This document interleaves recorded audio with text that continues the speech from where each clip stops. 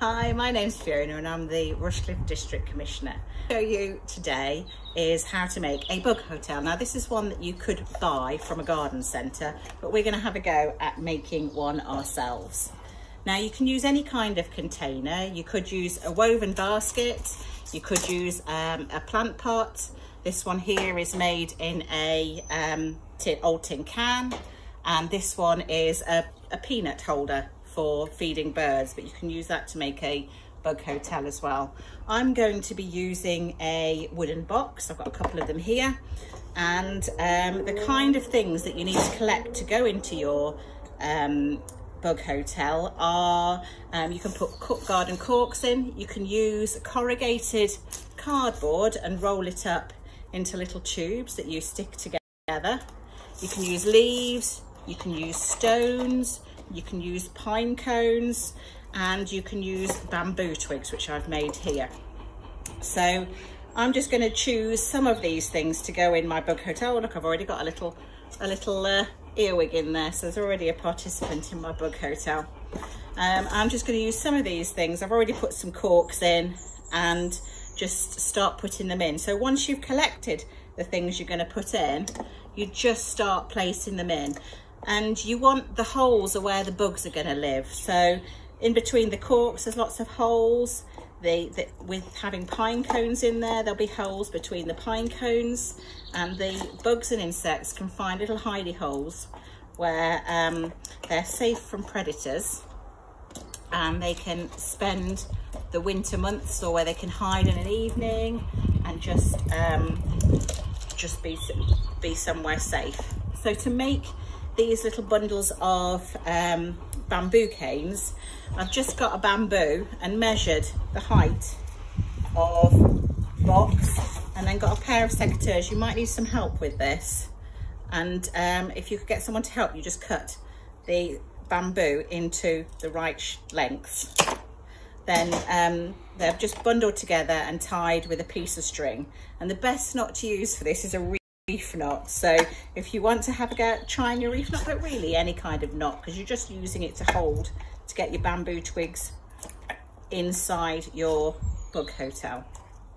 So I'm just putting my twigs in. Got a few loose ones that can go in, and these just give nice holes where insects can live.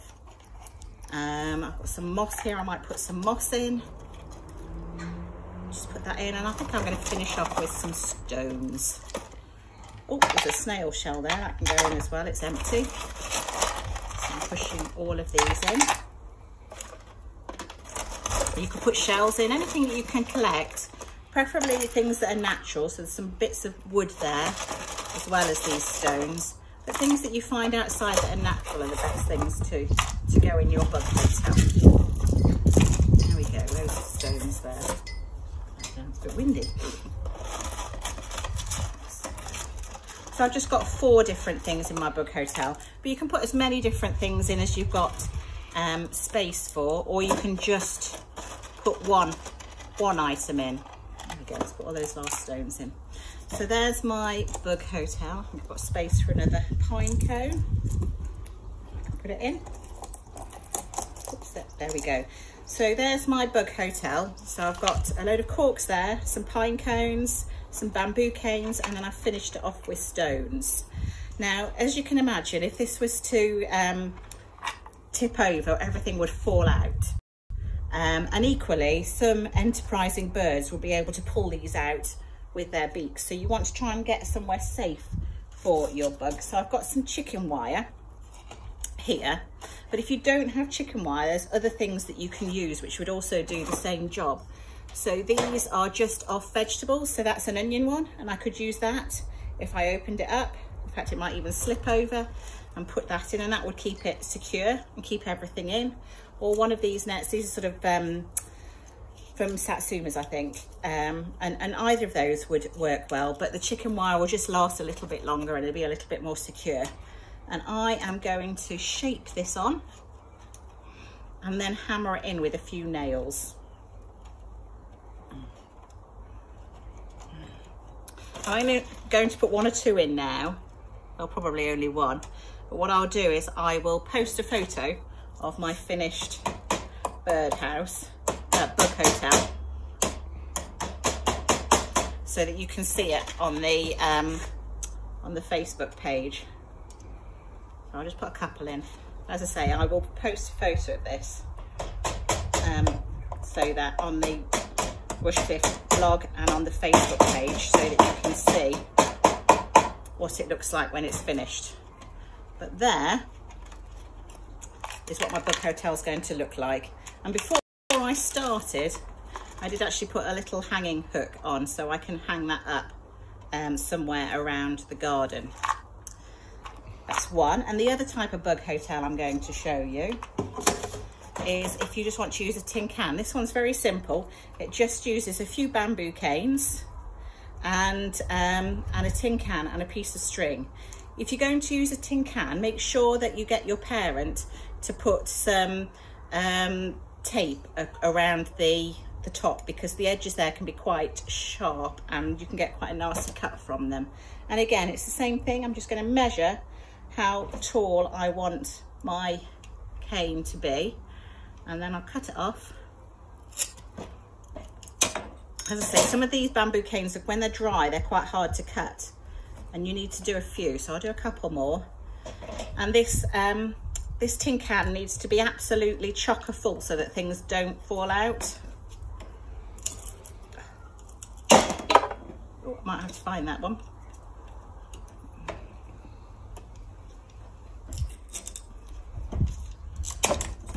So you push it in until you really can't get any more bamboo canes in, which I'm almost there.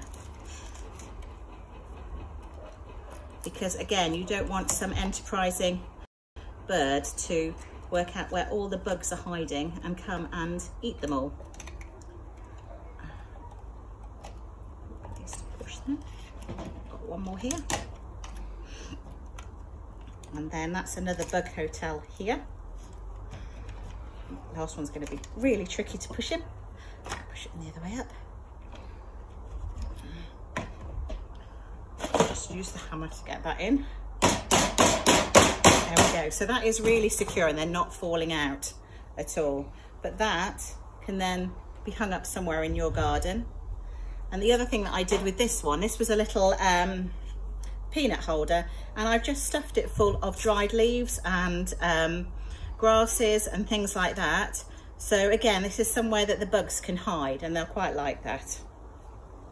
Just use whatever you've got around. If you've not got something suitable, you can just improvise. Some of the other things you can use scrunched up egg cartons, but when you're using cardboard and egg cartons, those will rot away quicker, so that you will end up with holes in your bug hotel. So that's what I was thinking of that you could do. You could use shells, you could use snail shells. I found a couple of empty snail shells around the garden and use them. So that's for your bug hotel. And the other thing that's great to have around your garden is water for your for the animals that come and visit. So this could be for birds, this could be for bees, it could be for your bugs. So there's all sorts of things you can use. You could use a tray. A dustbin lid would be great, but I don't have one of those. But you could use a tray. You could use an old sweet container, although that will look quite ugly around the garden. So you might want to have something a bit better looking than that. I'm going to use this metal dish that I've picked out of our garage, and that'll be perfect. So I've got that, and the next thing that you need is a large stone. Okay, so this large stone has two reasons. Firstly, it will stop the bird bowl, the bird bath or the insect feeder blowing away, but also it will, if something falls in there, it'll give it somewhere to something to crawl out onto. And the other thing that you need is then something for it to stand on. So I've got these two bricks, which I'll put out in the garden later. And this is what my bird bath is going to stand on, these two old house bricks. But you can use anything that you've got lying around. You could use a couple of logs, you could use all sorts of things. And then the final thing that you need is some water. So you just tip it in, and there we go. It's as simple as that, and that makes a really great bird feeder, or just for whatever insects and wildlife there is around. And every so often you will need to just clear it out and give it a quick clean, but that's that. And the final thing that we can do for finding out what bugs you've got in the garden is, if you've got a grapefruit, I know this is an orange, but I've already eaten the grapefruit. So if you've got a grapefruit, then you can use it to find out what bugs you've got in your garden. So all you do is you cut it in half, and you use a spoon to scoop out all the orange inside, and you can actually eat this. So all you're going to be using once you've done it is you'll end up with your grapefruit half or your orange half, which is nice and empty, and you just place that upside down somewhere in the garden. And I've got one I did a couple of days ago, so I'll see if there's anything in it.